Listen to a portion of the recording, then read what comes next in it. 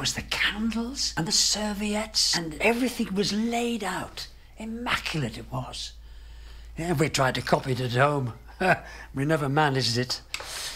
Yeah, we were very, very fond of them. Our neighbours, Edna and George. They had a big family, there were 7 of them. And they used to invite me and my late brother over every Christmas. It was chaotic, it was. But it was good. Of course, I remember Christmases during the war. We had nothing. Well, nobody had anything then. And that was the times. We just lived through them.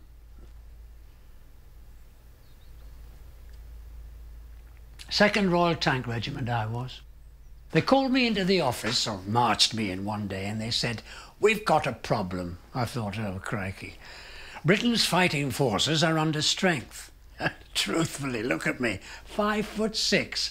I thought they're really scraping the bottom of the barrel. So he said, "We're transferring you to another unit."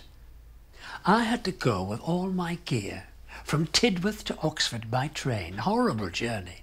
And I was only there 2 days.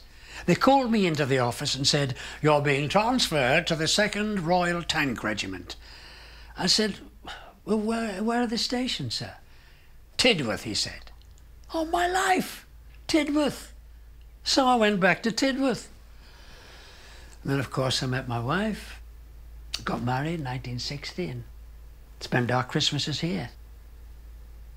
I used to say to her, "You're the kind of girl would ride shotgun on a stagecoach."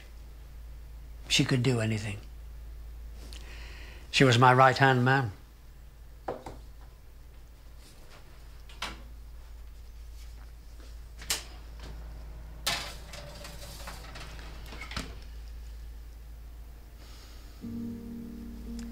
And then you retire, your loved one dies,